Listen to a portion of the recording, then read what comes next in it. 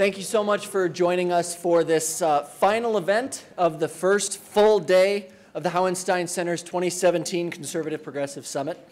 I'd like to begin our roundtable on politics, journalism, and the digital age with just a few brief introductions of the really wonderful participants who've joined us here in Grand Rapids for this installment in our gathering.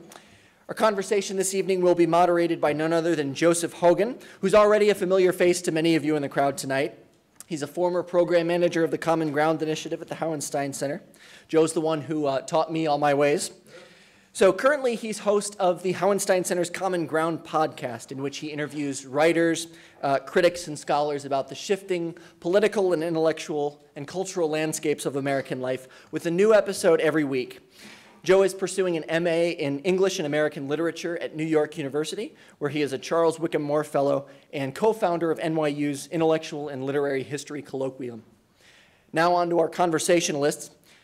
Winston Elliott is president of the Free Enterprise Institute in Houston, Texas, where he also serves as editor-in-chief of the online journal The Imaginative Conservative and visiting professor of liberal arts and conservative thought at Houston Baptist University. He earned a Bachelor of Arts degree in history from Washington College and an MBA with honors from the University of Houston. Ingrid Gregg served as president of the Earhart Foundation from 2004 to 2015, having first joined the foundation staff as a program officer in 1998. Following Earhart's successful sunset, Ingrid currently serves as a trustee or officer on several nonprofit boards, including the Harry S. Truman Scholarship Foundation, the Foundation for Economic Education, and the Archbridge Institute. From 2015 to 2016, Ingrid was president of the Philadelphia Society.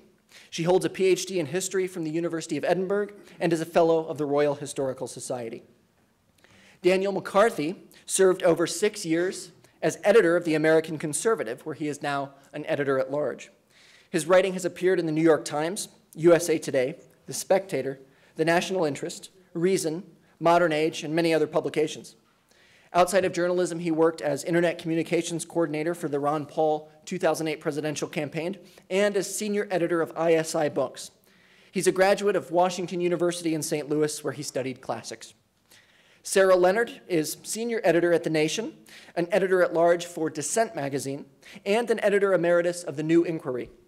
She is co-editor with Bhaskar Sunkara, a co-panelist, of The Future We Want, Radical Ideas for a New Century, published by Metropolitan Books.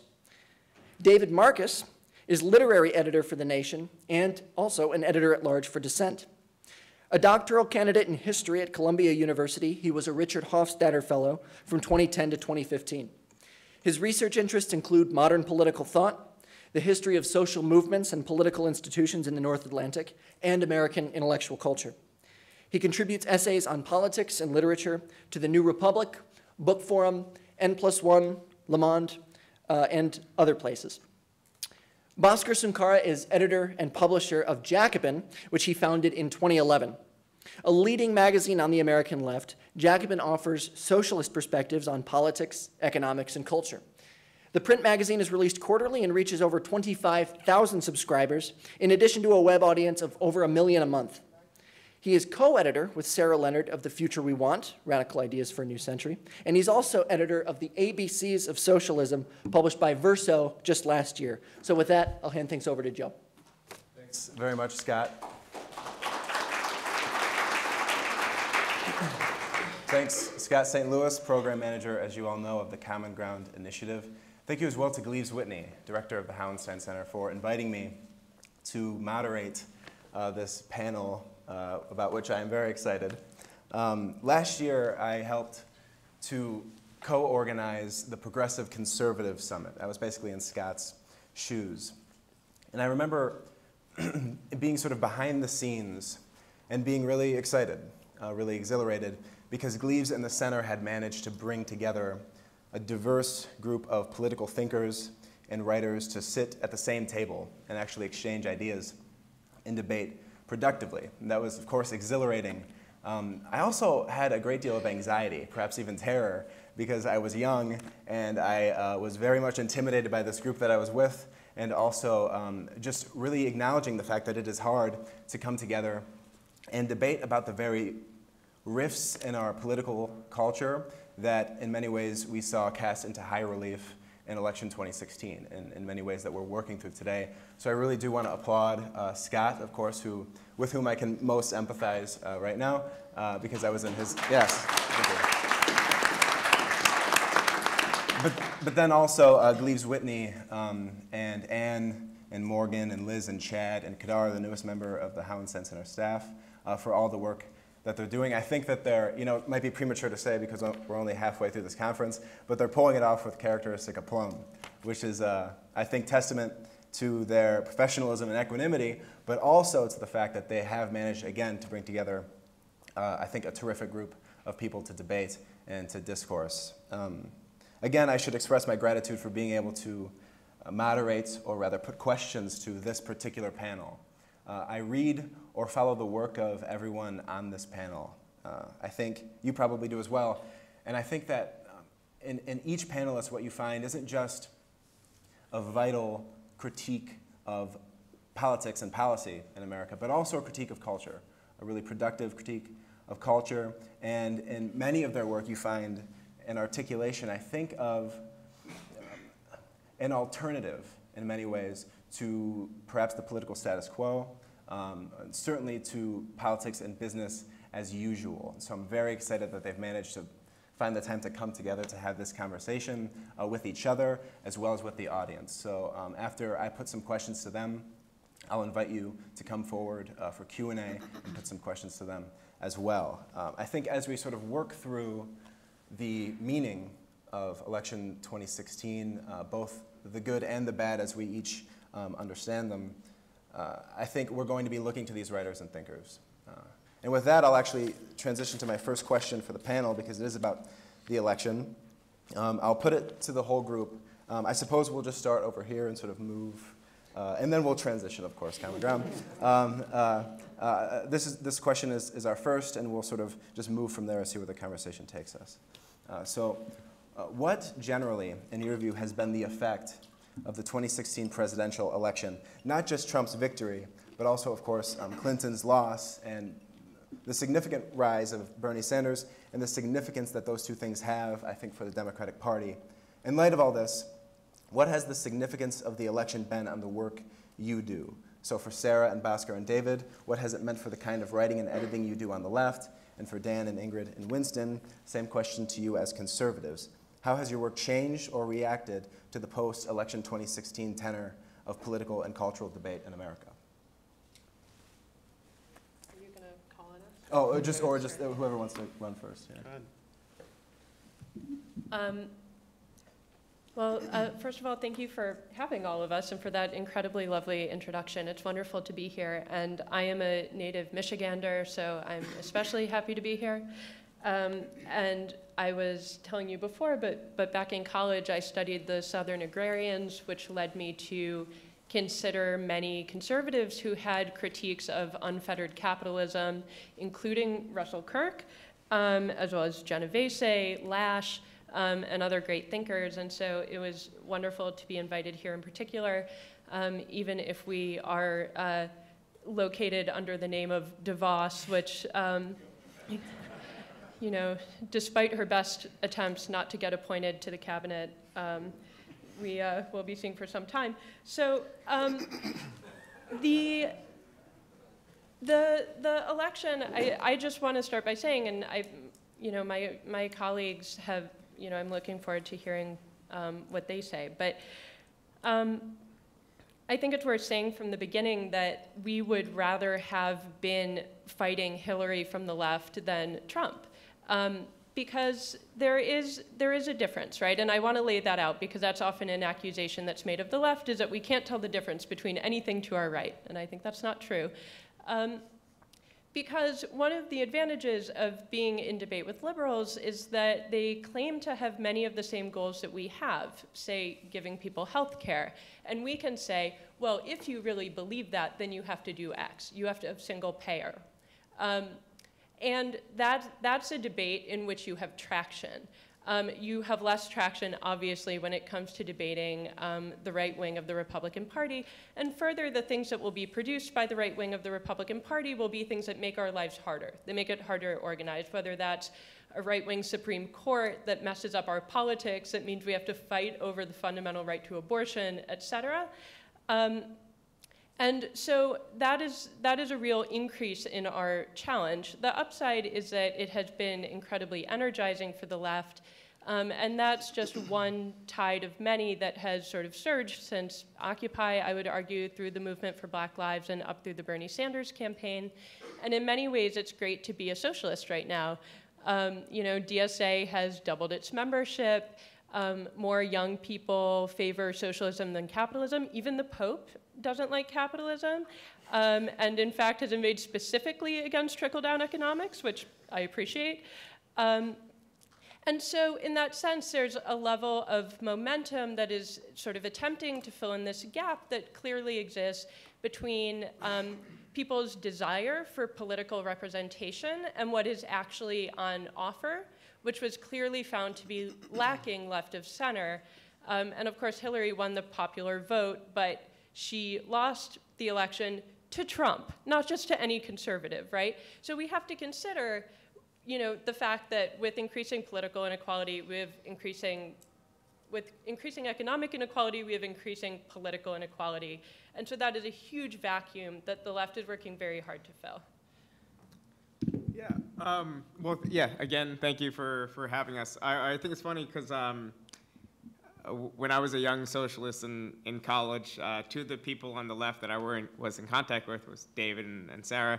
And a lot of our mutual points of references were actually conservative thinkers. And like my point of reference when I started in Jacobin was like National Review and not anything on the left. So I think it's kind of funny that we're now in conversations with conservatives.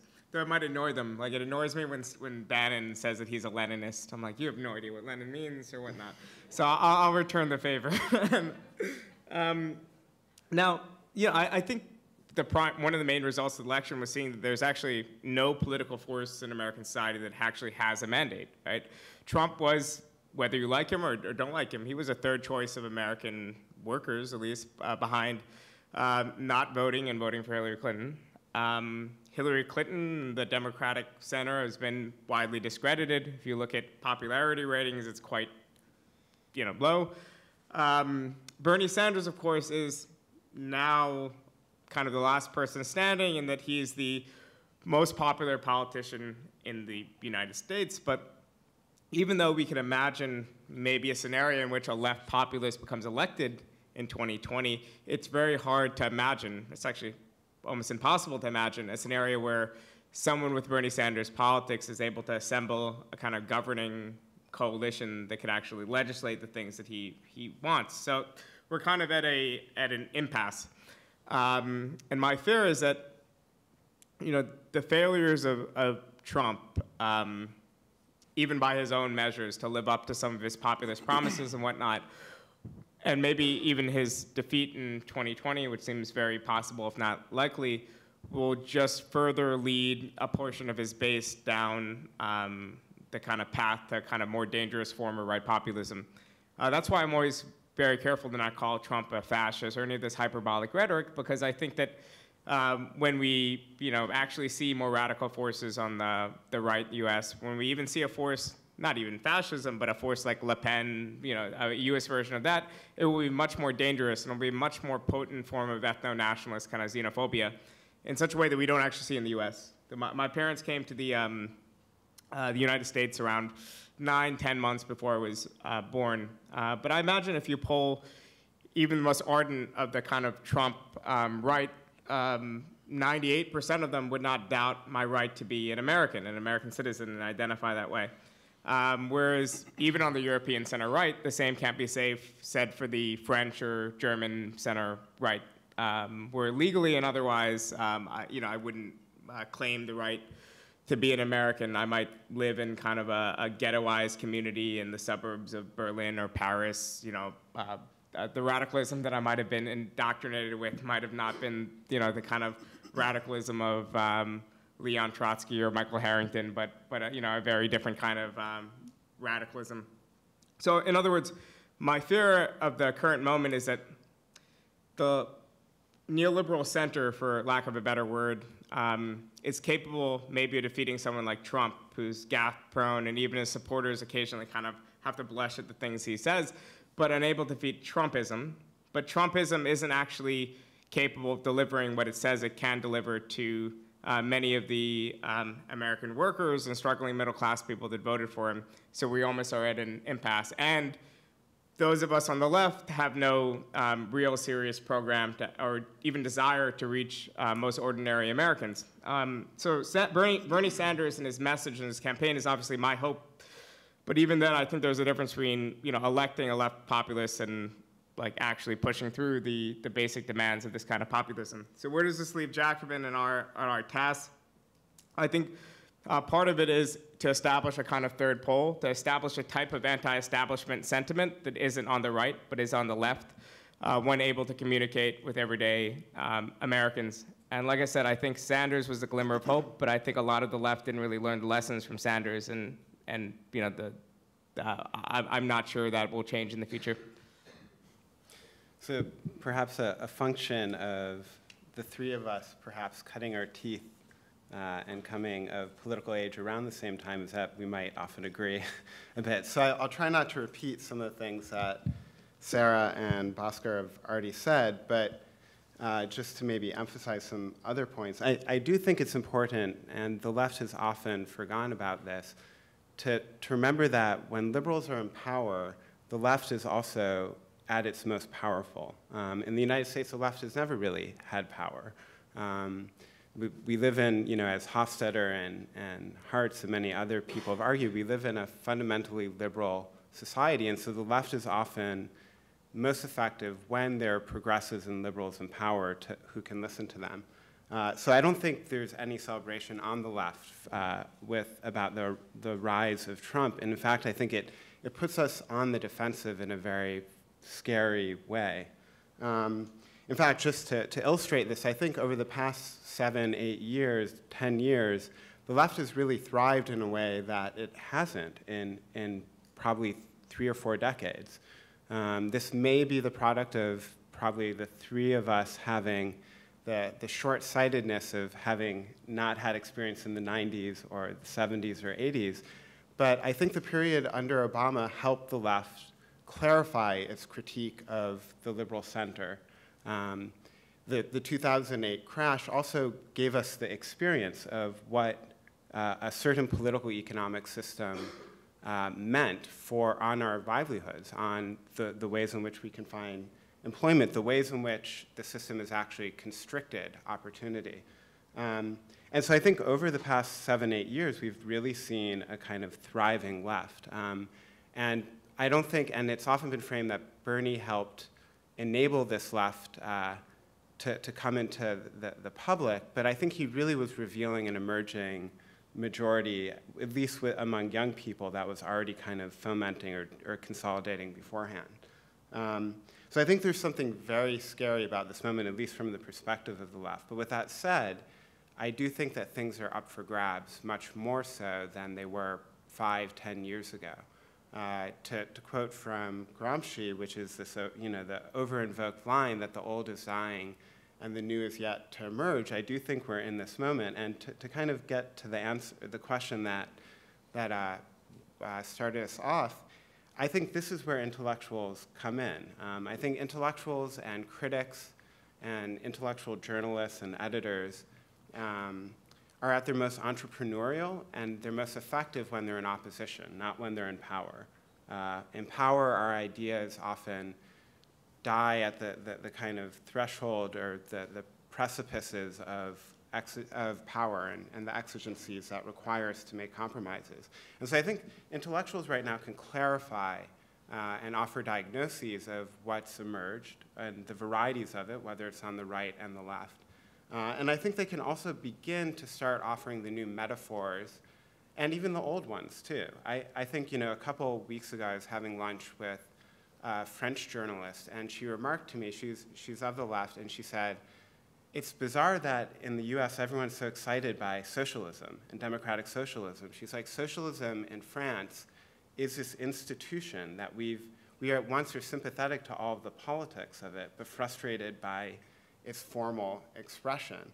Why not come up with a new rubric, a new way of thinking. And I would say in the United States, socialism has had to reinvent itself over and over again.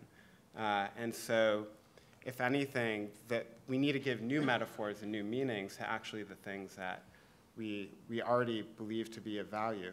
So I think what the role of intellectuals today is right now to both diagnose and perhaps even offer new ideas. So it's a parallel, there are two roles, criticism and perhaps even new forms of argumentation.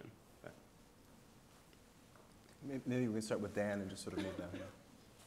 Well, the American Conservative magazine and the general style of thought that's associated with it is in the unusual position of having been basically Trumpist in many respects, long before Donald Trump was involved in politics. So when it comes to economic nationalism, for example, when it comes to at least the idea of an America First foreign policy, and when it comes to immigration restriction, all of these were themes that I was exploring more than a decade ago, and that many of my colleagues were as well. So now I'm in the unusual position of having to evaluate a kind of premature victory that, I didn't see Trump coming, and having him in office, and now having to, see whether or not these themes can be translated into policy is kind of a new challenge for me, and a new source of sort of interest in the work that I do. And in terms of exactly how that applies to my work, one thing I have to do now is to reach out quite broadly and kind of explain what Trump might be trying to achieve with these policies and with these themes, while at the same time also pointing out that the logic of these arguments stands apart from any particular candidate and political official. I think one of the great mistakes that movement conservatism made over the years was to invest far too much in individual political leaders and personalities. It's really the issues, it's really the themes and ideas that matter the most. So that's an important distinction that one has to maintain at this point. On the one hand, some of our ideas now seem to have more prospect of being enacted than before. But on the other hand, we have a leader who is rather inconsistent and who has, a lot of baggage, and who, may or may not really be devoted to the themes that he had talked about during the campaign. Two other aspects of my work that has had to change with the new administration. First of all is to think more about policy and policy implementation as opposed to having a critique of the policies that both conventional conservatives and conventional Republicans like George W. Bush and also liberal Democrats like Barack Obama had been pursuing. At this point now there's a need to think not only about how a right-wing populist might criticize the political establishment, but rather what you do as a right-wing populist of sorts once you get in power. And this is a question which one has academically thought about perhaps, but now has a certain concrete salience to it. And finally, there's a need to sort of revisit history and also deepen the theory behind this kind of populism and this kind of new conservatism. You've seen, for example, the creation of a number of new theoretical journals and other outlets that are trying to explore these ideas. I mentioned yesterday, for example, American Affairs, which is a new quarterly journal that's attempting to do so. So basically, it's a very, on the one hand, some of our ideas and themes are very familiar now to people who are accustomed to watching Donald Trump. But on the other hand, the actual sort of subtlety, nuance, depth, and sobriety of our ideas is perhaps less appreciated than ever. So that is the main challenge that I'm facing.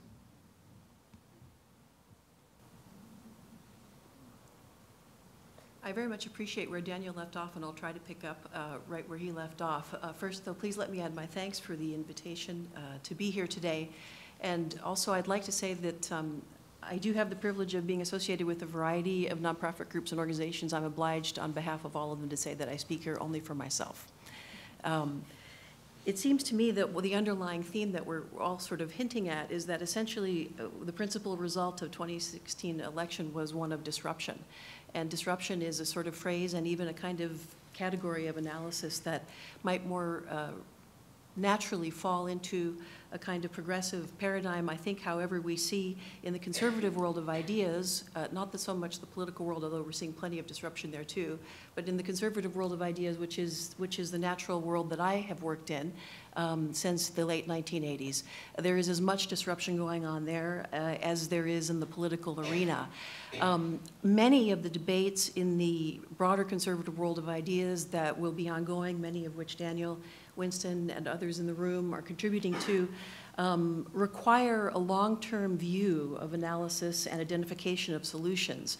And one of the principal challenges, I think, that, for example, the conservative think tank world, and indeed the conservative foundation world, which were my sort of direct homes, will be how to maintain a debate about immediate current policy requirements and needs, with this notion that for a long time there was a perception that the conservative world had a particular strength in taking the long-term world of making investments in young people who were going to be active in the conservative world of ideas. So we have some timing questions.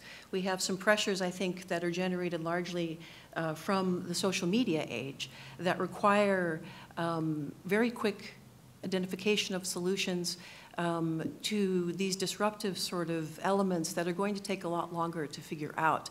And frankly, I think some of these challenges for the long-term, short-term view tension exist on the left as well. I'll leave it there for the moment and come back to some of these points later. And the imaginative conservative, I would say that really the election of Trump doesn't make much difference to us. And that's because our primary mission is to pursue the true, the good, and the beautiful in everything we publish. And that means we focus primarily on culture and the arts and books and higher learning and publishing our favorite poetry. And we try to limit politics to not more than 15 to 20% of what we publish. That's intentional. I think the culture has been corrupted by politicization. We've made politics in this country right after the NFL is the most important sport. And you have your team and you wear red, and I have my team and I wear blue, or vice versa. And we cheer each other on, and we bemoan the evils of the quarterback of the other team, while our team has a wonderful hero who will lead us to all glory and love and laughter. And the answer is that's never going to be true. Politics does not solve the needs of the human heart and never will. It's a distraction from the things that we should focus on in our own families and our pursuit of the things that actually grow us as human beings. So I think politics is something we talk about because it's an important aspect of our society. Generally, other than the entertainment value of it, the vast majority of us wouldn't have anything to do with it if they didn't keep taking our money or spending our money in some way we didn't like. That doesn't make it joy. That makes it a defensive measure. And I'd rather stay on the offensive. And so for our publication, I mean, we had articles about the election coming into it. Some people were very pro-Trump. Some people were never Trumpers. As a journal, we did not take a stand on that. I mean, I have my own views, but I didn't publish them, partly because I didn't want people to think there is an imaginative conservative view. We have over 600 authors. We published over 5,000 essays. There isn't one view on our website, and that's very intentional. So I would say that, to answer your question, we haven't changed what we do. We continue to pursue what we think is the most important aspect of the human condition, which is finding the true, the good, and the beautiful in our lives. And I don't think Donald Trump has much to do with that for us.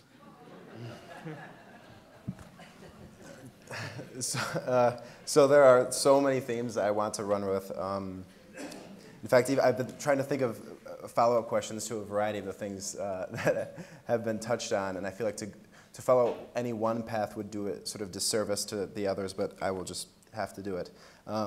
So I suppose then I'll go with a specific question first, and I'll just put it to one person on each side, and then perhaps after that we could sort of change it up again.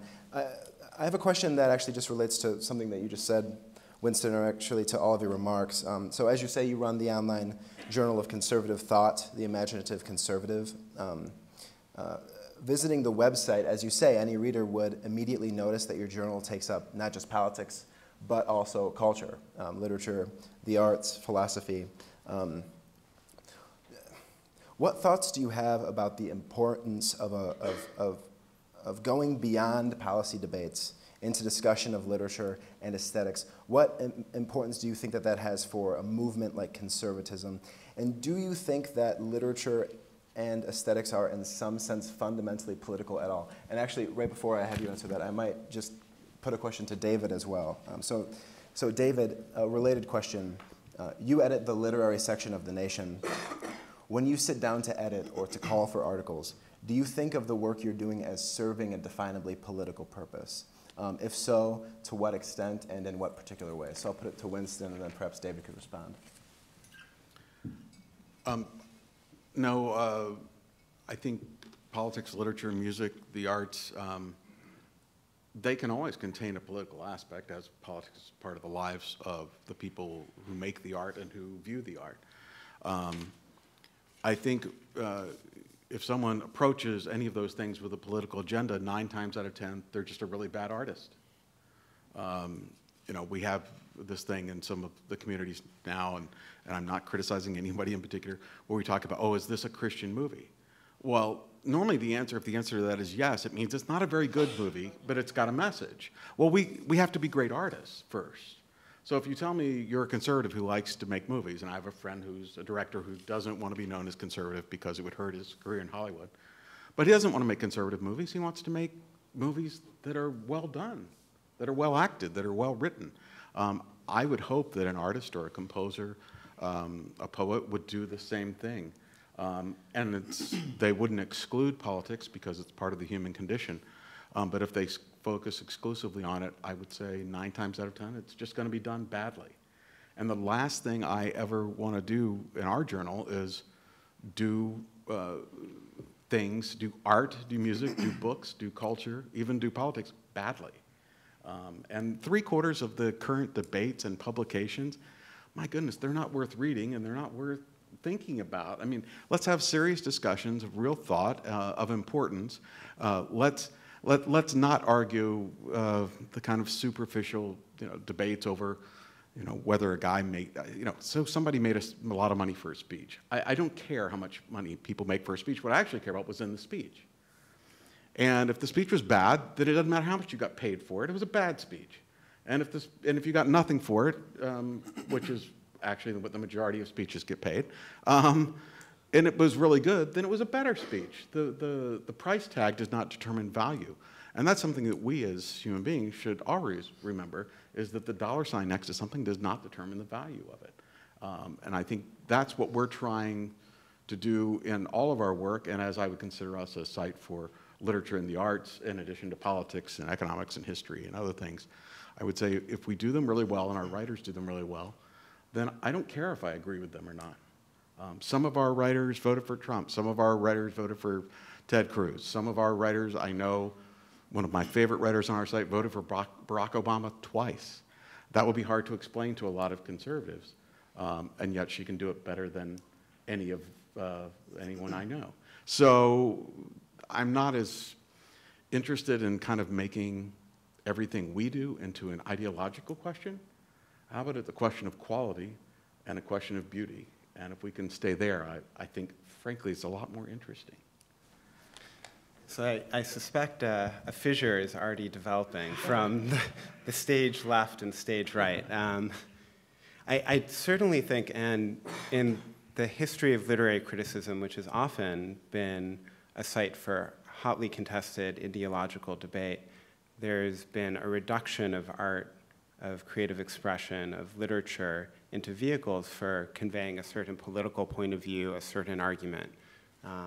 Certainly, the left has been the culprits of this as much as maybe the right. There's a certain way of doing a Marxist literary criticism that is very overdetermined in the way that it might read a text as being representative of someone's class or of the nature of a political economic system. With that said, though, I'll have to disagree, and I think that it's often a misreading of confusing the criticism of art with art itself. I think all culture is, of course, political if politics is about the debate and the description of the way we live communally. And culture and literature are ways of giving meaning to our lives. T.S. Eliot and Joyce and a variety of other people were political by also avoiding politics, too. A certain aversion from politics and culture is also a way of giving sanction to status quo politics and hierarchies. In particular, in terms of what I do with my section, though, which is slightly different, being literary editor is maybe a somewhat confusing title, because primarily my purview is editing the back of the book, which is a site for a very discrete and unique form of political and cultural criticism. And I think in many ways it was, we call them book reviews or film reviews, but if you look at the Nation, the New Republic, in the 1930s, 1940s, the reviews were actually, or even the little magazines like Dissent or Partisan Review, they were very short. They're 800 to 1,000 to 2,000 words. And I think moving forward into the 1950s and 1960s, and the New York Review kind of helped solidify this, back of the book writing and, in general, book reviewing became review essays. And they became argument-driven as opposed to descriptive. And so I see what actually I'm doing at The Nation is a lot like what I was doing at Dissent. It's an effort to use different human expressions that are in the world as mechanisms to make arguments, to make persuasive arguments in different modes. So whether I see there's a political purpose to my section, one of the great liberating things about The Nation is it's a much bigger tent than Dissent. Dissent was kind of an anti-sectarian sect, even though it never always recognized it, and that might make Irving Howe a bit frustrated if I describe it as such. But The Nation, I can publish people whose politics I don't necessarily agree with, but I do think politics are always there, and I'm often suspicious of a reading of a piece of literature without any context. It might be my historian background, but everything emerges out of a moment, even in resistance to it. So in terms of what I see the political mandate of the back of the book being, I see it more as bringing the ideas that are often developing in a variety of smaller communities, whether it's, and Jacobin now is not a small community by any means, but maybe Dissent still is, whether it's the little magazines or the growing community of New York and left intellectuals that are emerging, or it's academics too. A historian brings to bear to the public their expertise, the conversations they are having with their peers, and elucidates on some contemporary problem.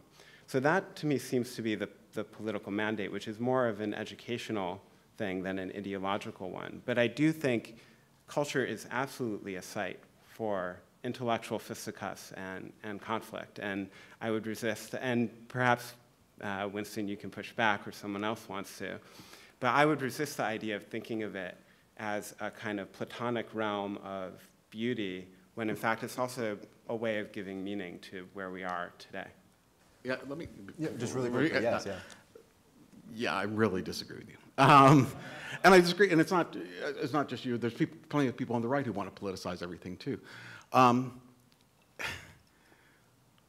We don't live for politics. Politics is essentially a way of understanding the human condition, but it's a way of understanding. Art is a way of understanding the human condition. Poetry is a way of understanding the human condition. I don't want, if I put everything through my political lens, which if I'm quoting you correctly, I think what you just said is, either we write about politics or we don't, but when we don't, it's a political statement. So in other words, your answer is, it's all politics all the time, and it doesn't matter what you do. And when I look into the eyes of my grandchildren, I am not thinking politically, and I don't think either are they. And I think we were all the smaller for it if we start thinking immediately about the political future of our children before we let the love flow into our hearts. Now, we have hearts. We have pocketbooks. We have rights that have to be defended in the court of law. I mean, I don't deny that. But I do deny that man is primarily a political animal. I think man is primarily, first and foremost, an animal of love. And politics is not about love. It's another tool. Economics, the way we practice it, is not about love. It's another tool. So I think we should put things in their right places. So I do disagree with you, but it's okay. That's where we're on two different sides. Yes, yeah. I won't add much more to this, but I would just note that part of loving the people around you is creating a world in which you would want them to live. And I think when, for example, you organize with people in your neighborhood to save a park, it's community, and it's love, and it's something beautiful. And furthermore, the great sort of socialist mandate is to create a world in which everyone has enough such that people have freedom to express their true human potential. And so if we think that everybody should be able to participate in creating things that are beautiful, that people should be able to write, that people should be able to, it's hard not to paraphrase Marx here, but perhaps to only work in the morning, but write the novel maybe in the evening, then we, of course, care about politics because we care about people having enough. We care about distribution. We care about all of these questions, which I think organizing towards can be quite a fulfilling human experience, but I would not try to guess someone else's feelings.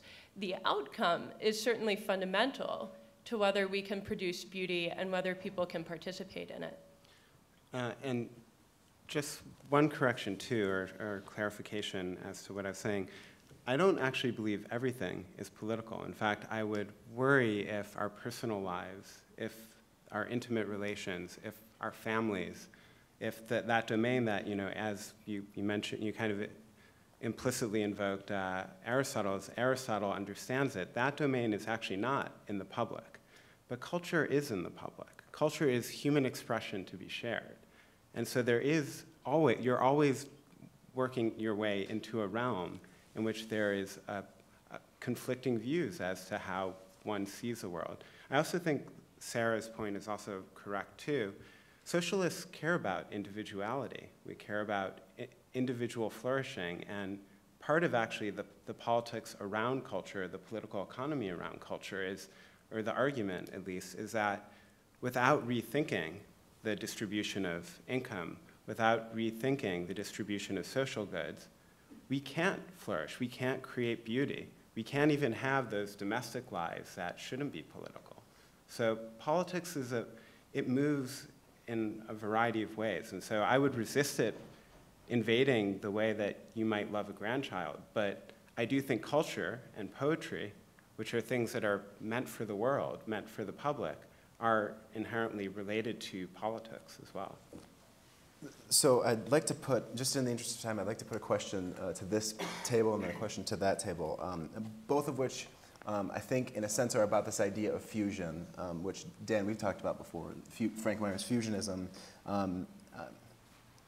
So I'll start this way. So you each lead either a conservative magazine or a journal or a think tank. Dan's conservative journal started as a challenge to the neoconservatism of the Bush years. Winston's journal emphasizes, as you were saying, a kind of conservatism of cultural and intellectual tradition along the lines of Russell Kirk and Edmund Burke. And Ingrid, your think tank, the Archbridge Institute, seeks to, quote, lift barriers to economic mobility by embracing principles of personal responsibility, rule of law, and entrepreneurship. So each of these missions are linked in some sense, to be sure, but their variety does, I think, point to the fact that conservatism as a concept can and has meant a number of different things in American politics. Given these different meanings, do you think it's necessary for a certain fusion of the varieties of conservatism to occur, especially given the intense debate over the very term conservatism that Trump's victory has in many ways affected or led to? And do you think of your work at all as being in service of some kind of fusion? Well, I think fusionism is a very widely misunderstood concept.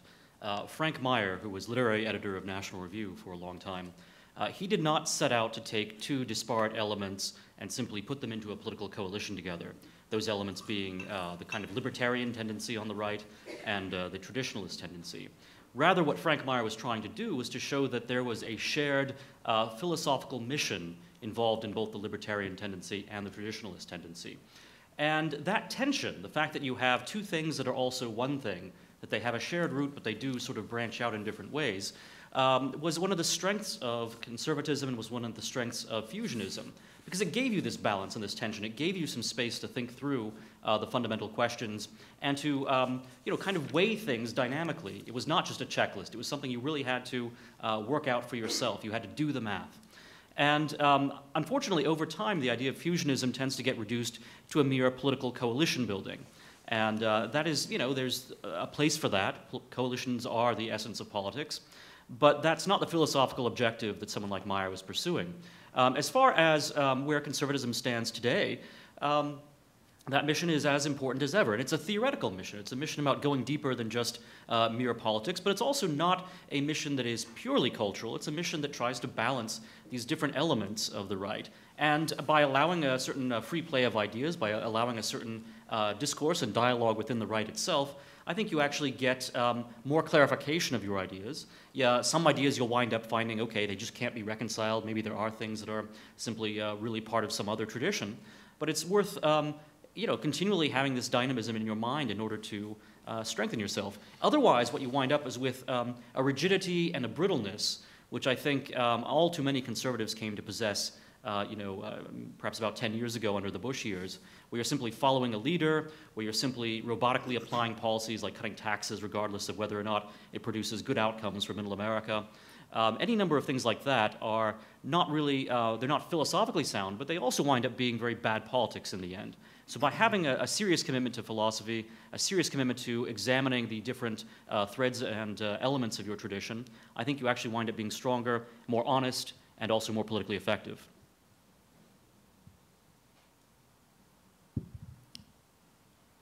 The notion of trying to redefine fusionism to suit this particular political moment is something that many conservatives and libertarians are looking at quite closely. And there's a lot of disagreement, as Dan alludes to, about what a sort of revised or new fusionism would look like, or even if it can occur. I think one other way of possibly thinking about this on the conservative sort of side of things is whether or not, rather than fusion, we should think about areas of new compatibilities. And that can be particularly true, for example, in the realm of political economy, where you have as many discussions and even disagreements within conservative or libertarian circles about free market economics versus distributism, what the actual effects of poverty relief are that are generated or not by the market. So within the philosophical family, broadly defined, if you will, I think the notion of fusionism is a little bit uncomfortable at the moment. And as Dan so rightly says, the notion of sort of a new kind of Frank Meyer Part 2 may not be entirely possible, but areas of compatibility, of redefining, yet retaining core common values and principles is entirely possible. And I think this kind of disruptive discussion, and I mean that in a positive way that's occurring within the conservative world and the libertarian world, is going to have to address all of these kind of things. And actually, I think our conservative and libertarian friends are going to probably find that there's some areas where there may not find the agreement that they may seek, not just on some of the social issues, but even in the realm of economics. But I don't think at the same time on the conservative side of things, and there may be things that progressive colleagues can draw in terms of synergies on their side, I don't think we should be afraid of having these conversations. You know, we are now perhaps finally, in a way, coming to the end of the long 20th century. You know, there are certain historians who talk about the long sort of 18th century extending well into the 1820s and 1830s, where you had the knock-on effects of many of the revolutionary ideas in the Enlightenment, in the French Enlightenment and the British Enlightenment, not really taking full effect, especially politically, until well into the 19th century. Well, we might be coming into a similar kind of understanding of the 20th century. So that maybe around about now, we're getting to the time where we start to really see what the end of the Cold War really meant. It's been a generation. I'm a Cold War kid. I lived through that. Did we really know what the end of all that meant in 1989 and 1998? No, we didn't. But now maybe we're sort of coming to the end of that.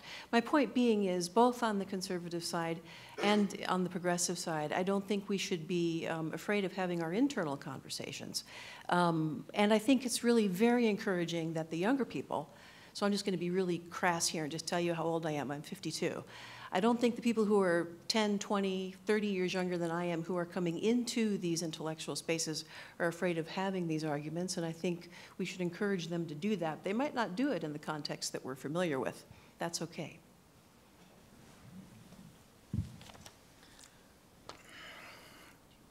I'm just, I guess I'm really responding partially to Dan. I think we are rigid we rigidly pursue the conservation of the true, the good, and the beautiful. And that the human person has the capability to be in touch with the fullness of their personhood, and that is found in those things. It's probably, for most of us, not found in materialism. It's probably not found in either a radical communitarianism found in politics or a radical individualism found in politics. So from that perspective, we want to very rigidly preserve the best that has come before us and enhance that and add to it. We find that for us, that's probably not primarily going to be done in the political realm. Matter of fact, it's not going to primarily be done in the political realm. And so, but that means we're open to a dialogue, whether it be conservatives who would share those values with us, or liberals who would share those values with us. You know, there's a bridge right now, I think, between some on the left who see kind of the humane economy, or the small is beautiful kind of economy, with some of the folks on the right who might be more the distributist, interested in distributism and some of those things, who say that part of the problem we have today is scale. That it's not just big government, it's big business that's also a challenge to the human person. That when things are too big for the human person to comprehend in the scale of their day-to-day lives, that they're already, part of their personhood is being taken away from them. So how can we change that? There's different paths to get there. You know, a conservative might want to grow small businesses. A liberal might want to break up big businesses. Those are discussions to have. But at the center of all of that is that the individual human person, the family, the community is respected and encouraged to cooperate on the greatest basis possible. So when, I'm sorry, I don't know your name, I can't see the sign. But when you were saying earlier that this idea that we come together in community, well, I think of that, I don't call that a liberal value or a conservative value.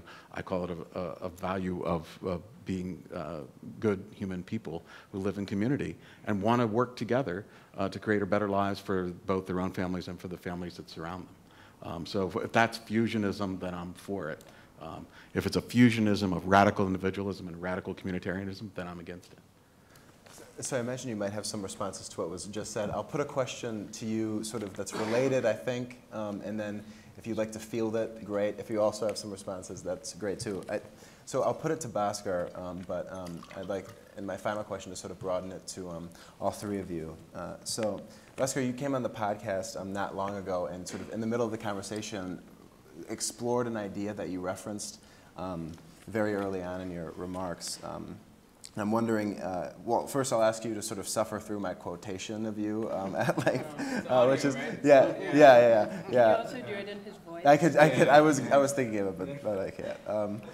And then after, I'd like to sort of explore it with you and perhaps get all three of yours responses to it. So Bhaskar says on the podcast, and if you want to hear it, you should subscribe.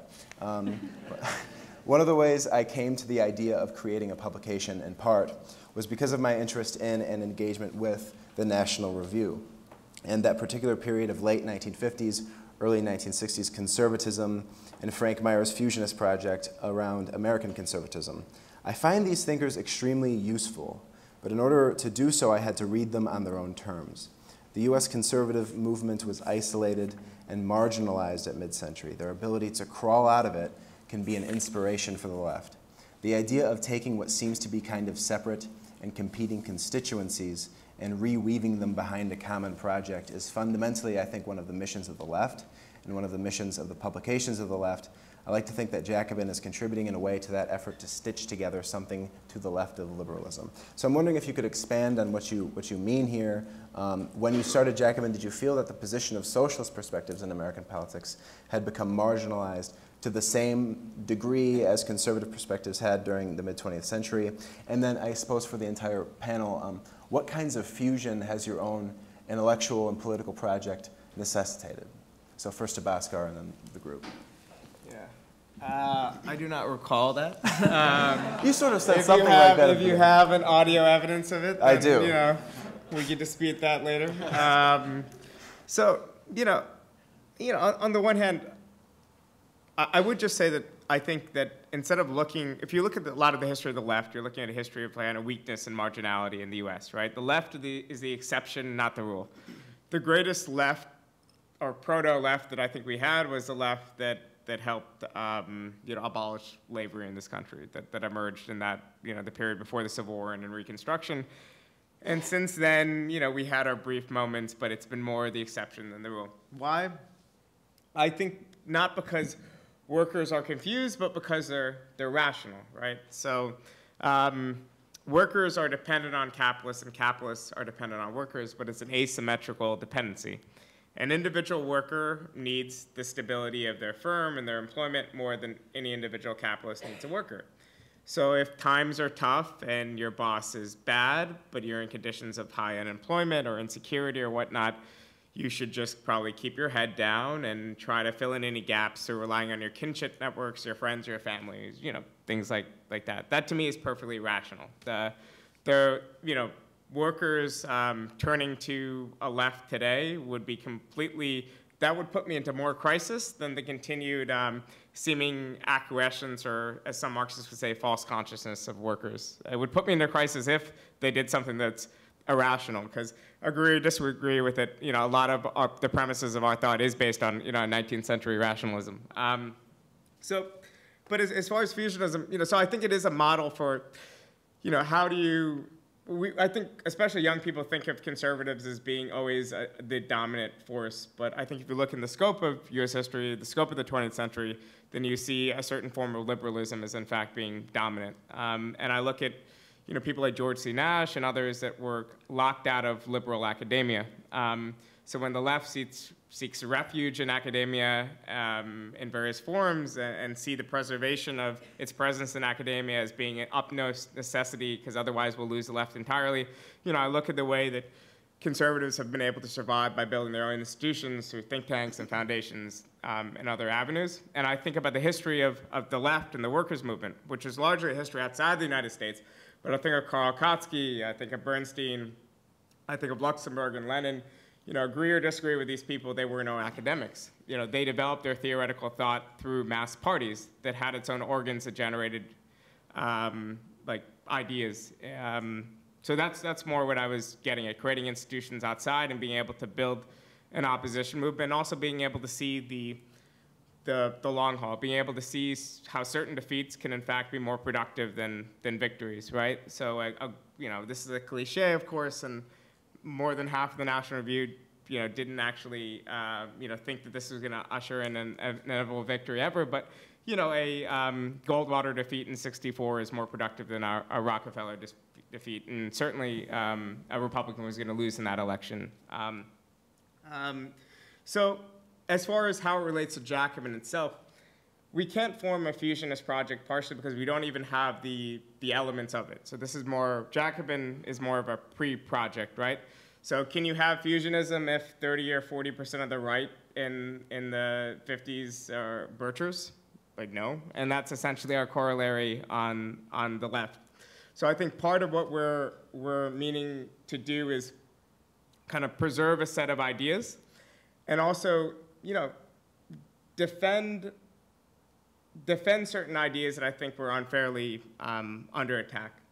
For better or for worse, the left conquered around half of the world in the past century. So the workers' movement, in other words, I think spawned 3 different camps. It spawned the forces of social democracy, which of course ruled swaths of Europe and elsewhere. It helped spawn national liberation movements that played a major role in building post-colonial states with a mixed record. I think the record of social democracy, of course, is far better. Then, of course, it spawned Bolshevism and later, Stalinism for largely ill.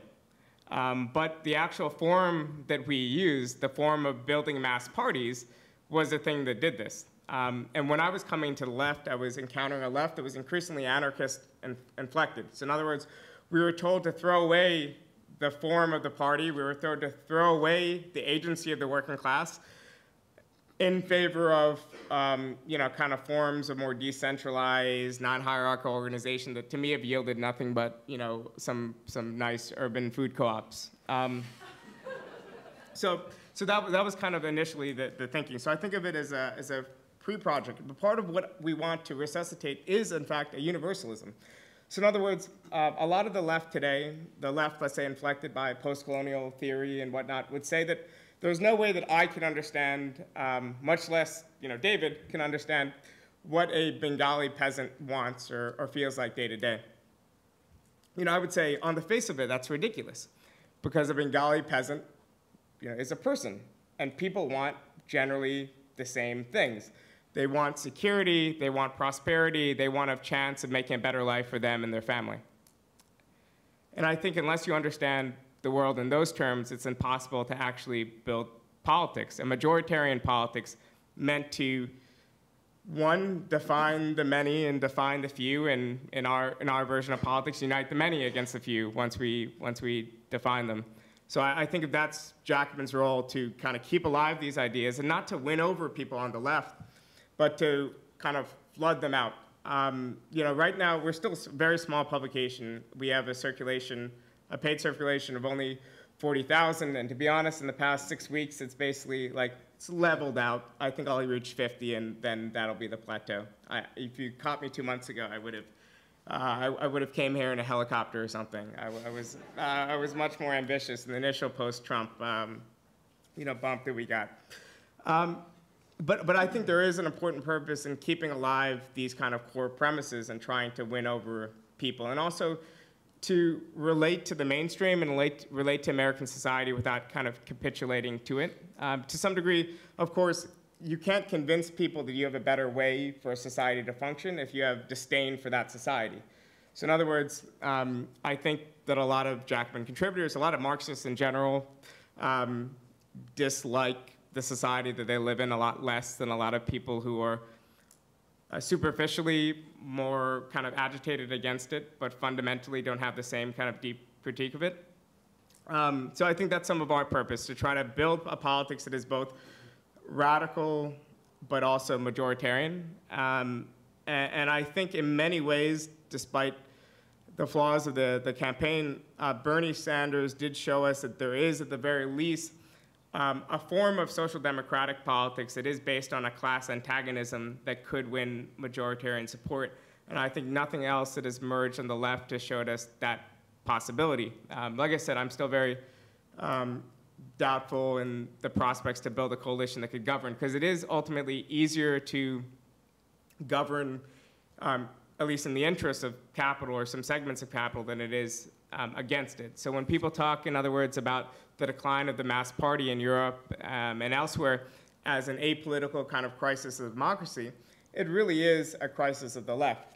Because right now, Theresa May is about to win an election with the support of maybe even the high 40s in Britain, and conservative membership has continued to plunge, because they don't quite need the same forms the way we do. We need to do something quite a bit complex, which is to tell people whose livelihoods are dependent on capitalism, who are dependent on the profitability of businesses and firms in their areas, they need to fight, of course, for day-to-day demands, but also they need to ultimately fight to overcome the system that they see, and in fact correctly see, as that goes hand in hand with their prosperity. So it is a very different task than what conservatives have to do. It is arguably an impossible, task, but that's why I like to at least, kind of rest my mind by thinking in, decades and centuries, and not months and years. David and Sarah, any thoughts on this this idea of fusing various constituencies on the left, and whether you look to the history of conservatism in any manner as being instructive in that question?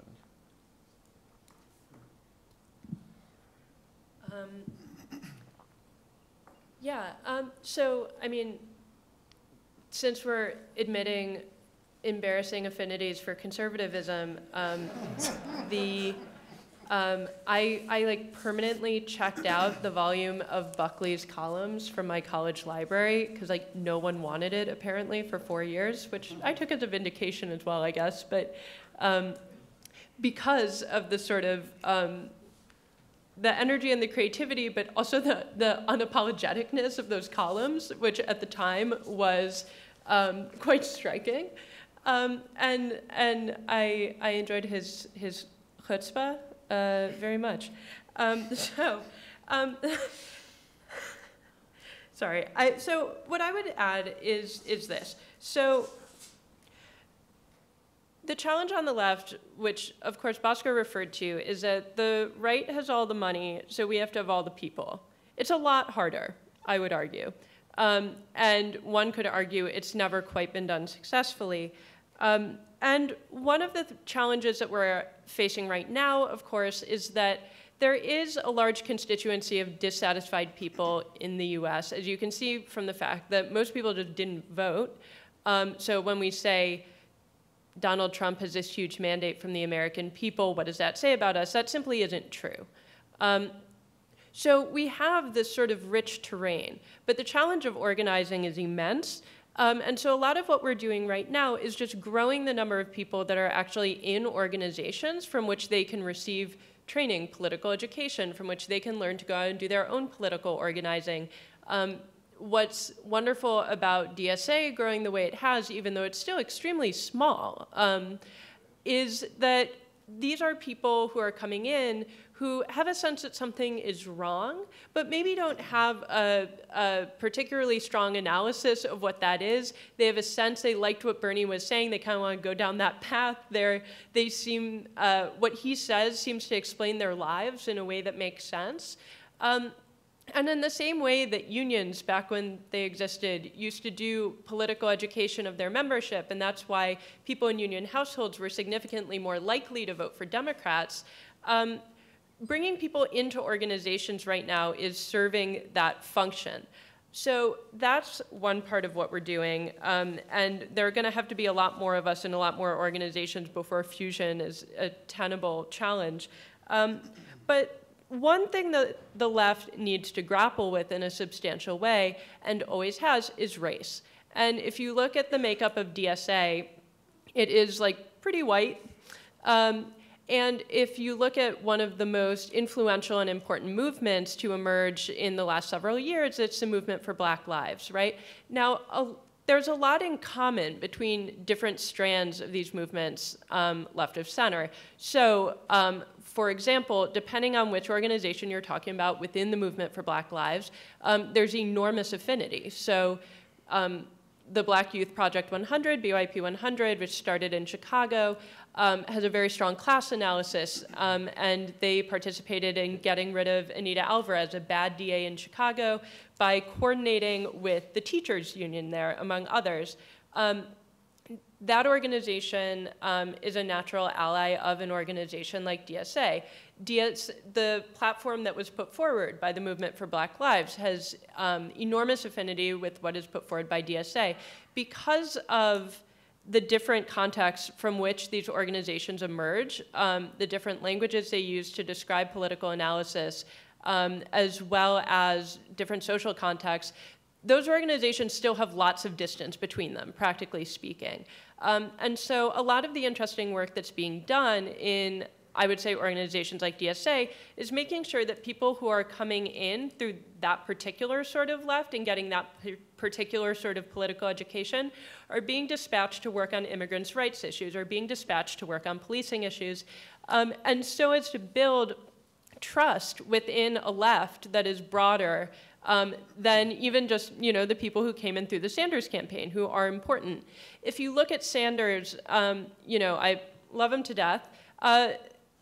I would say on gender and race maybe had some strides to make, and he did during the campaign.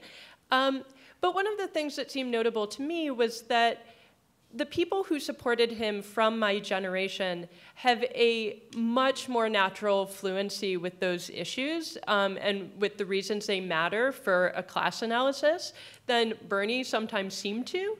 And so that generation coming up, I think, has a responsibility to really capitalize on that and make sure that the coalition we're building in America looks like America. And I think that's a big futurist challenge for the left going forward, which has often been fragmented by disputes over so-called identity politics. And I think that is what is going to create the power that we need. Historically, whenever white workers and black workers truly get together and get organized, that's when the hammer comes down, and that's because that's powerful. Yeah, David, really quick, and then we'll do one more question, then we'll have a Q&A session. Well, I think the left, in part because it's often been out of power, has been fusionist from the beginning. You think about the history of socialism, it's romantic, it draws from the romantic tradition and the Enlightenment tradition, it draws from the liberal tradition and the revolutionary tradition. I think in the United States in particular, this fusionism has just been imbricated in what the left identity is. If, as Bhaskar argues, and I like to think that there's a persuasive case to make this, the abolitionists were some of the first radical leftists, they merged an idea of free labor with a politics of anti-slavery. They were taking two different critiques and finding ways to consolidate them. The populists, again, were doing something similar, and there was a social basis, too, industrial workers and farmers. The New Deal and the Popular Front, again, there's a kind of left liberalism there and a merging of working and middle class constituents. And I think actually the left today, for quite some time it struggled, and I actually think the anarchism that was in its heyday in the 90s really spoke in a language that was not American and was not persuading large numbers of people of its politics, which were inherently about the nature of American political economy, right? Especially the anti-globalization movement.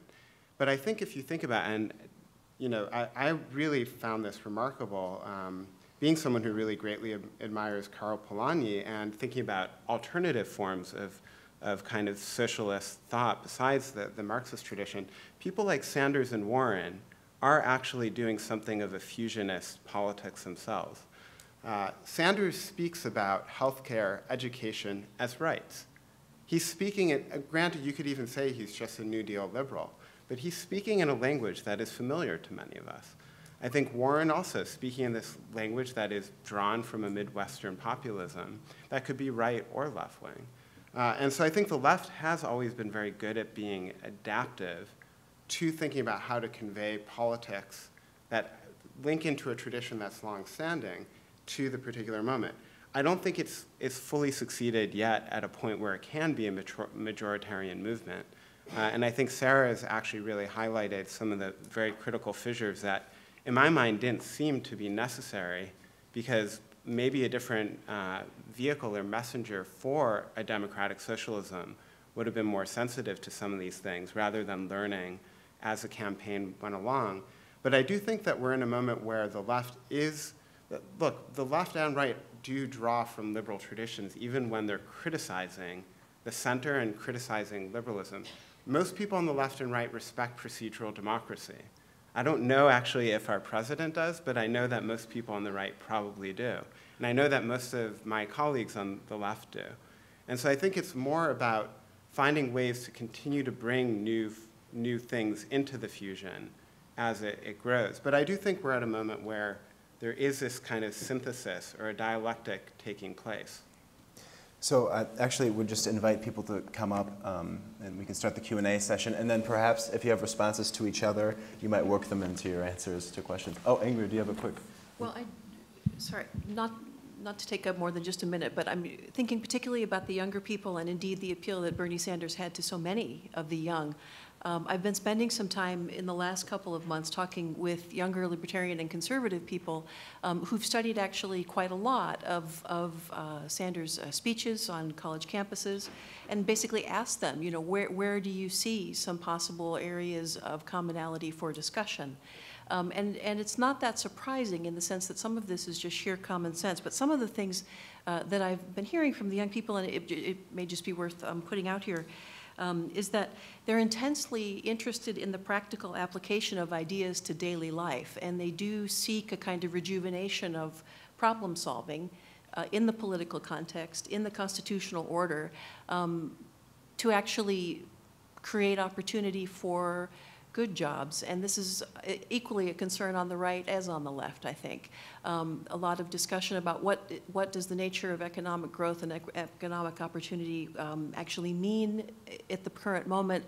What can the left and the right sort of learn from each other about those kind of discussions?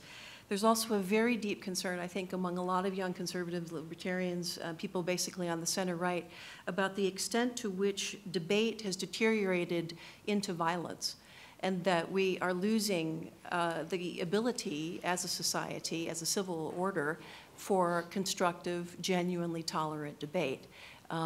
There's a lot of concerns about mass marching being the gut reaction to a lot of what's going on. What do we do about channeling the anger on all sides to more constructive ends?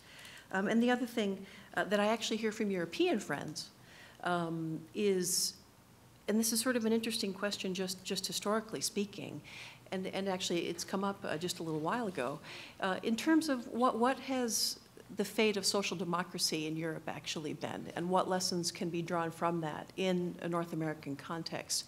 What does the evidence actually tell us? Why are there such divisive elections pending in the UK and in France?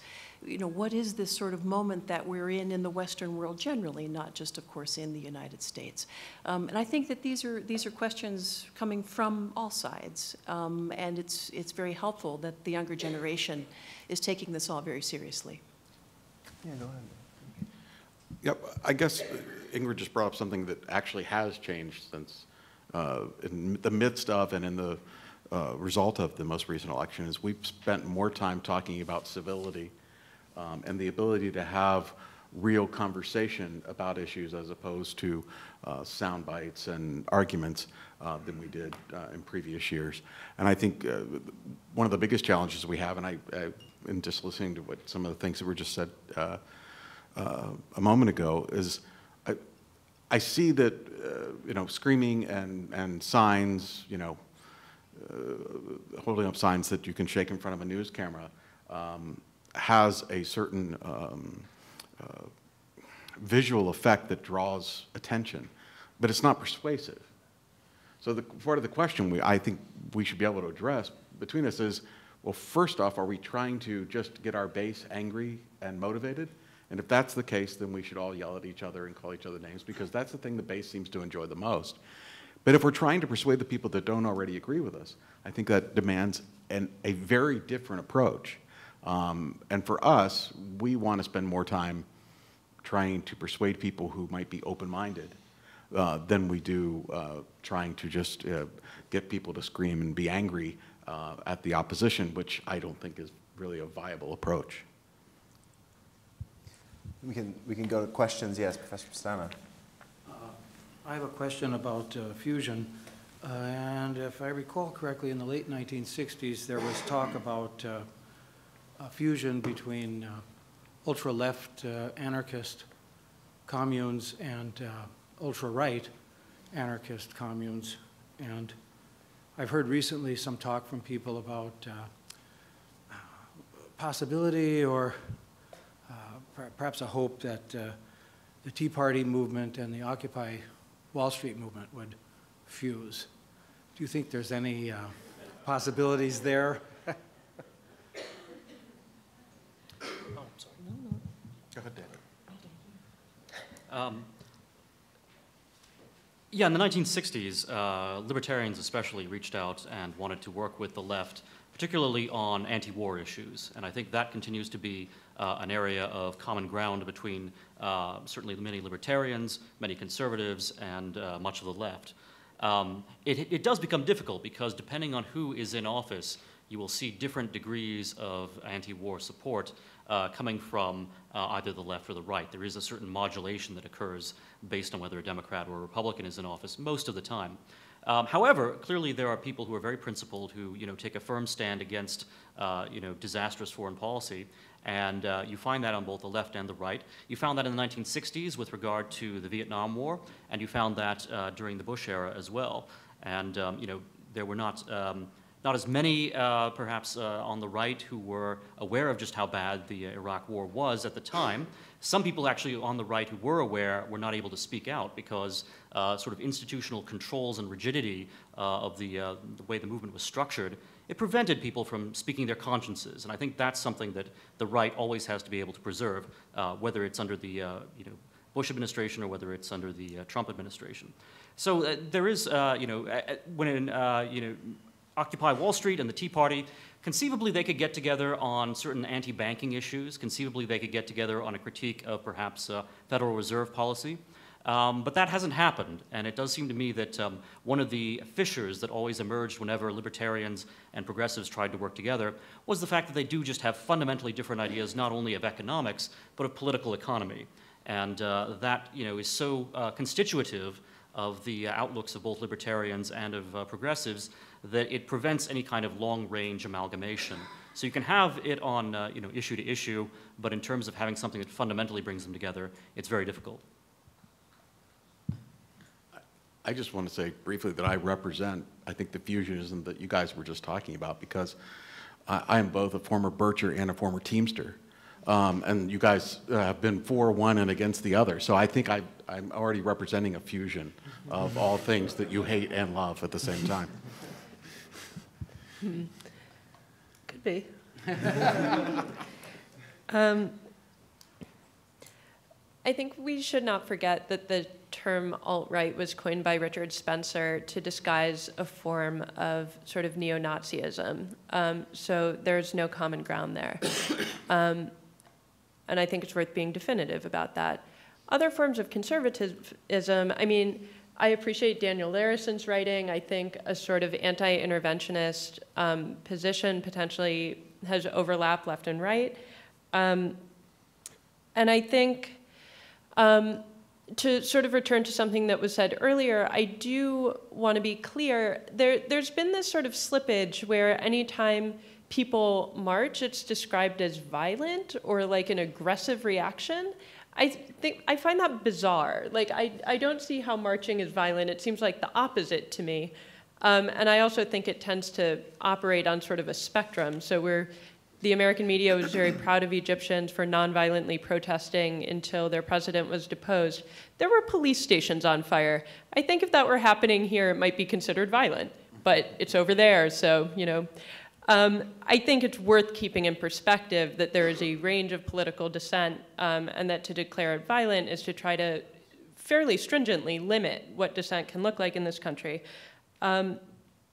Further, I think when it comes to campus protest and that sort of thing, it's worth remembering, I think, for people on the left, who your audience is. So it's not that there are strict principles about when you can and can't shout at someone who's speaking.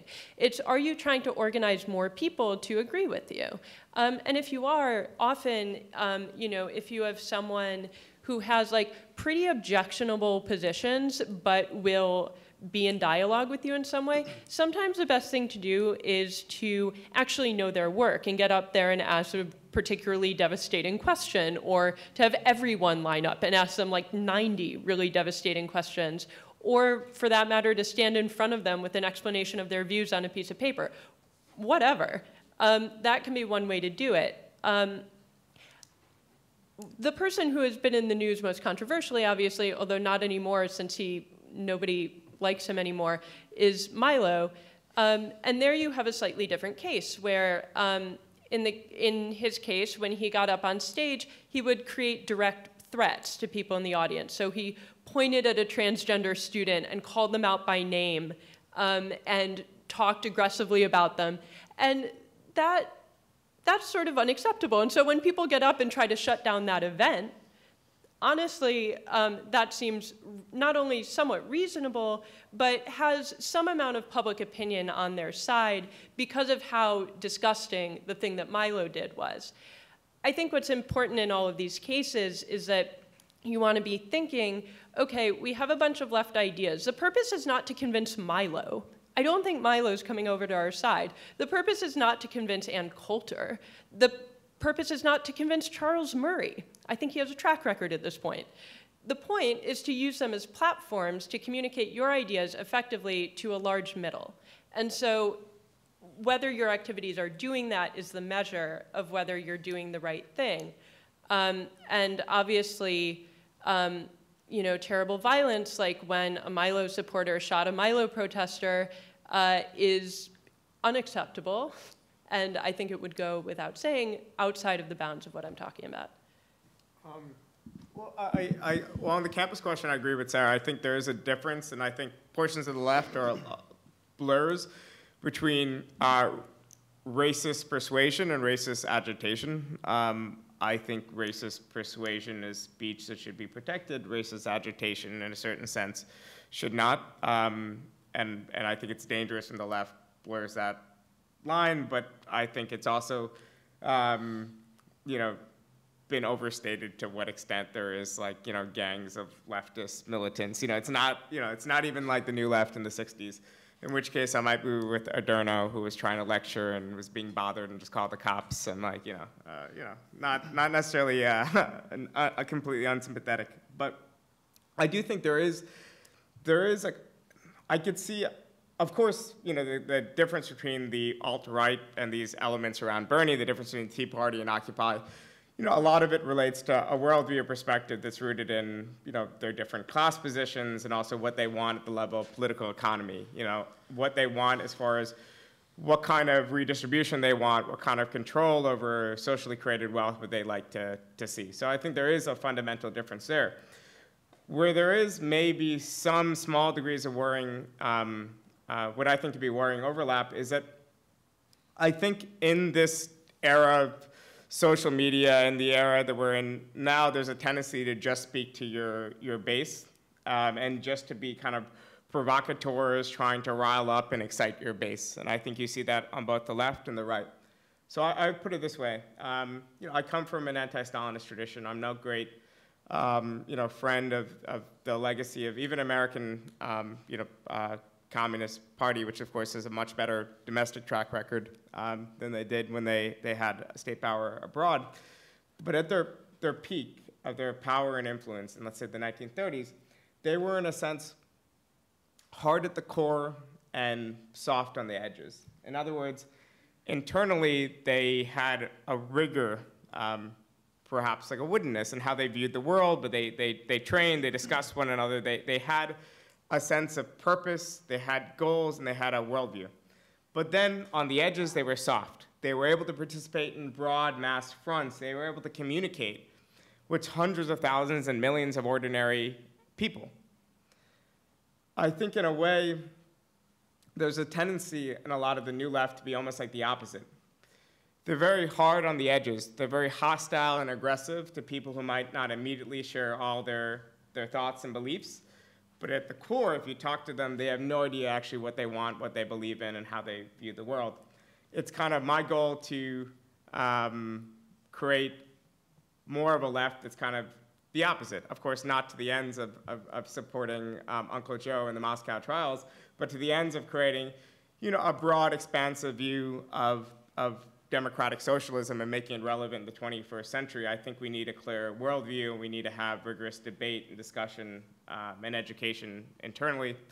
But at the same time, we need to kind of embrace with open arms people who we could possibly win over. And when we engage with people we disagree with, we need to be clear that, like Sarah was saying, our goal is not necessarily win them over, but our goal is to look good in front of, you know, an audience when we're doing it. And Irving Howe, who founded Dissent, used to refer to actually the communists in the 30s as kind of the brilliant masquerade. And his question basically was, can we create Browderism without Browder? In other words, can we do a lot of the things that the communists did well in that period, relate to and talk to ordinary Americans, embrace certain parts of this nation's tradition and history, but without necessarily doing so for, you know, sinister ends, but doing so because we, you know, firmly believe that there can be some sort of, you know, emancipatory path out of you know, from the basis of the society that we live in. So one final, I think we're approaching overtime, so one final question from Professor Sahat, yes. And then just quick responses. Oh, we do, I'm sorry, and yeah, two final quick questions and then quick responses. Okay, quick question. I'm surprised in a certain sense at the direction that the conversation has taken and the kind of deep disagreement that has emerged. And one of the things that I would think that the left and the right, or maybe far left or far right, and can agree upon is trade policy. and economic nationalism. And I thought this, perhaps wrongly, I'm seeing the shaking heads, but let me, at the risk of unmasking myself as a Clintonian triangulator or something, it does seem that the hostility to NAFTA, the hostility to free trade, the desire to rewrite trade agreements in the favor of, well, labor, I assume, on the left, or some kind of more beneficial arrangement on the right, would seem to be something that the left and the right can come around, even if they would have different ultimate ends in renegotiating those agreements. Agree or disagree? Well, I'll jump in. I think there certainly are commonalities between the left and the right's critique of what we might call neoliberalism, or a kind of post-welfarist liberalism that emerged since the 1970s. And I'll leave that to other panelists to also explicate or discuss in greater detail for the sake of keeping our comments short. But I think actually, in one thing, there's a tension that really can't be resolved. And if you think about actually the French election right now, and you think about Mélenchon on one end and Le Pen on the other end, Le Pen is talking about a welfare state, a very robust welfare state. Mélenchon is too. They're both Eurosceptics in many ways, which actually, at least from my left, I'm a little skeptical of that Euroscepticism. But what I think really is distinctive between a Mélenchon and a Le Pen is the question of what their populism is after, and what their economic nationalism is after, and who the people are. And I think actually this is where the left and the right aren't going to be able to probably come to agreement. And I'm not proposing that the right on this side is that right, but there's a right out there that defines the people in very exclusive terms, that has a very distinct ethno-nationalist understanding of the people that are going to benefit from a social democracy. And the left doesn't have that. The left has an inclusive understanding of the people. And maybe I'm creating an unfair binary, but I think that's really a spot where Mélenchon and Le Pen are not going to ever come together. And I think if you look at the difference, both Bernie Sanders and Donald Trump were complaining about the billionaire classes or agents and elites who are usurping the American people of popular sovereignty. But the difference is that the popular part of that is defined differently. And so I think that on that end, that's a real difficult thing for any kind of consolidation between a right and a left. And I think you even see it with the Tea Party and Occupy as well, to kind of come back to that question. Well, actually, I think we have some responses from the right table already. Yeah, I would simply say that I think Bhaskar was correct at the beginning of our panel when he said that the right doesn't have quite the same kind of ethno-nationalism that you see in Le Pen and you see in France. And Americans are very confused about this, and I've written recently for The Week about why economic nationalists and people who like the kind of economic populism that we have Donald Trump and others representing in America should not have sympathies for Le Pen. Americans just do not understand the European situation, and that leads them into having rooting on for someone like Le Pen that's, I think, very, very dangerous. I can allude to two, at least, examples of left and right cooperating on issues of trade. My friends on the other side may recall the Battle of Seattle in 1999, which was against, basically the whole neoliberal agenda that was going forward. And Pat Buchanan was there. So, that was an instance where there was some degree of... make a shirt like that. Pat Buchanan was there. And then also, Ralph Nader has been working on these issues, for a very long time now. And Nader is very ecumenical. And he's reached out to me. He's reached out to a number of other conservatives who, object to all sorts of things. I mean, you'd be amazed at what kinds of regulations, what kinds of sort of kangaroo courts, for example, are embedded in these trade deals, where basically sovereignty is being taken away from American courts and they're being placed into sort of international courts or various other kinds of special arbitration panels, which are undemocratic, something the left doesn't like and conservatives don't really like either, and are also anti-national, which is something that conservatives in particular have a very strong objection to. So I would point to Nader as being, a great example of someone who works very diligently to bring together progressives and conservatives who are concerned about the economy and especially concerned about trade deals that are terrible for sovereignty, terrible for democracy alike. One thing that I would mention, just on the particular issue of trade, I think protectionism is not necessarily progressive, and free trade is not necessarily a product of the right. So if you look at our best example of the left in power constructing a society, you would look to Scandinavia or Sweden of the 60s and 70s. These were systems built heavily around free trade. And the actual model that we have of the least governing doses of socialism within capitalism, it is largely a free trade model. So I think that our stance should be kind of more neutral, that we should be for maybe some trade deals, but against many, including many of the recent ones, and not kind of draw it in these kind of absolute terms. But I would kind of just, to wrap up on my end, just say, I like an analogy that John Trickett, the British MP, made about his constituency. And he's a member of the Labour left, one of the most left-wing members of the Labour parliamentary group. But he's also, from a working-class background in a working-class district in Leeds, where 97 or something ridiculous % of his constituency voted Leave. And the way that he explained it, and I do think the Brexit vote is complicated. I might have been tempted to vote Leave myself if I was in Britain. I don't think it's as straightforward as manifestations of right-wing populism like Le Pen is. But he said that his constituency feels like they're trapped in a runaway train, or at least a train that's moving faster and faster, and they don't know what direction it's going into. They don't even know if there's a conductor. They didn't really like where they started off, but at the very least, that's kind of the known evil, so a lot of them want to go back there. I would take that analogy a bit further and say, what would you do if you were on a train like that? Well, chances are you would look around to the people in the same car as you, and you might link arms with them and form some sort of solidarity with them. The task of, I think, real left-wing politics is to convince people that, in fact, they're right to do that, and they should look around, though, or at least imagine that even though there's no windows in this train, there's probably other cars, and there's probably other people in the same situation as them and the people in their car. That they have a vested interest, and they're going to the same destination as those people, so they have vested interest in going together.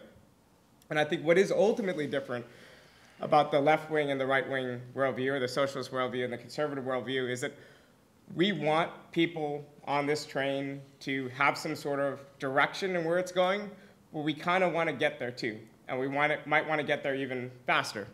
I think in many ways, the left isn't the negation of liberalism, it isn't the negation of modernity, it's kind of the completion of liberalism. It's a completion of the values of the Enlightenment, the long frustrated values of liberty, equality, and fraternity. The fact that these ideas have maybe been frustrated by the limitations and constraints of class society, that maybe there's a path to modernity through other means, or at least that's our premise. So I think that's what's at core of our disagreement. And to the extent there is small c kind of conservative elements on the left, I'm not sure if they're really in at least the spirit of progress and modernity that I think is very intrinsic to at least the socialist left. Annette. I'm Annette Kirk, the widow of Russell Kirk, and I was very pleased to hear you speak today about his concern for unfettered capitalism, which he was concerned for. He was also concerned very much about conservation, sometimes that is not always looked upon as a conservative measure. But this has sort of been déjà vu for me, because we were very involved in 1960s in all of that discussion, the early discussion between the early radical movement at that point, which wasn't yet violent.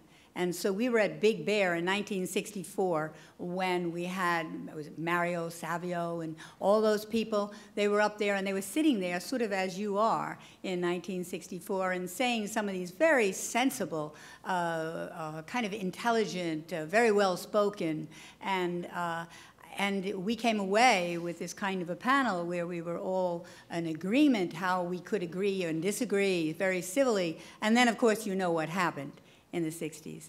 And so I was very happy to hear you mention Polanyi, and that you didn't, which Russell always gave his students to read, and Robert Nisbet too. and I think we could agree on some of his understandings of community. But I have not heard you speak about sort of organizing on the style of Saul Alinsky, and how do you feel about that? Is that anything in your agenda, that kind of organizational? Are there any particular facets of it that you? Well, I was thinking that Hillary was, you know, very keen and very much involved in the kind of thing that Saul Alinsky was teaching people about classes and about society and such, and how to infiltrate the society to change it. And I wondered if there was any of that kind of measure. Well, this is you're all new perhaps now. You're young and have perhaps imaginative ideas. Maybe you and Winston Elliott can cooperate. Yeah. Okay. Thank you. Birchers for Alinsky. I think I'm going to start that. Yeah, if you want to be the first bircher for Alinsky, I'll make the website. Well, you know, the Alinsky comparison is an interesting one. I mean, it's funny, I went back to Rules for Radicals recently, and I was reading it, and I forgot how much of the book was just scolding 60s radicals for doing it wrong, and actually being alienating to most American people, you know, with their dirty counterculture and their hippie ways. And it's a funny book in that sense. Look, I mean, I think a lot of the organizing that you're seeing now, it ought to be very legible. I mean, people have certainly drawn lessons from Alinsky, who is a tremendous organizer. But if you look at the different ways that people are organizing now, you'll see a very heavy media component. If you look at the movement for Black Lives, famously, you know, there's a tremendous social media presence, and this has good and bad qualities to it. Good in the sense that you can create a very sizable constituency without a geographical majority wherever you are, and that's been tremendously important. It's very sophisticated in terms of how that movement communicates with the public and applies pressure that extends beyond the size of the people organizing it. And I think many of the media techniques are the same, in that you use an election to bird dog politicians and you use them as a platform for your message. I mean, I actually thought Black Lives Matter was very effective at this by jumping onto Bernie's platform right at the beginning, and then jumping onto Hillary's platform, or trying to, following Trump around, because cameras go with the candidates, and so the organizers go with them. And by the end of the campaign, both Democratic candidates and Donald Trump felt like they had to talk constantly about police violence. And this is just very effective political organizing, but it's just one piece of it. That's a very media-centric piece of it. The door-to-door organizing is, I think, happening. I mean, a lot of the groups that came together around the Bernie Sanders campaign have decided to stay together and now are organizing around local elections. Where I live in New York, and upstate, there are a lot of rural communities, and there are actually a sizable number of Bernie voters. And so there are brand new organizations up there in Kingston, for example, that are sort of beginning to branch out and work in the communities that they already know. And I guess I'm wary of this language of infiltrating. I think there are a lot of ways in which people who do political organizing can be made to seem other so that they can be knocked out of the picture. And so when Trump talks about paid organizers, for example, or rather paid protesters, I love this because, first of all, I wish someone would pay me to go to a protest. And let me assure you that is not a thing I have ever been offered. But also because we have organizations, institutions, where we pay staff people to organize. That's part of building a political movement. That's true on the right as well, and that's okay. And so the idea that anyone who is paid to do politics is somehow illegitimate is, I think, sort of a contrived way of picking off people on the left and declaring them illegitimate. I think similarly with the idea of infiltration, I mean, from much of the organizing I've seen, it's people going out and communicating with their communities, you know, and I think that frequently the right sort of reframes that in language of infiltration in order to make the left seem alien to America, to make it seem like a foreign agent. It's very Cold War.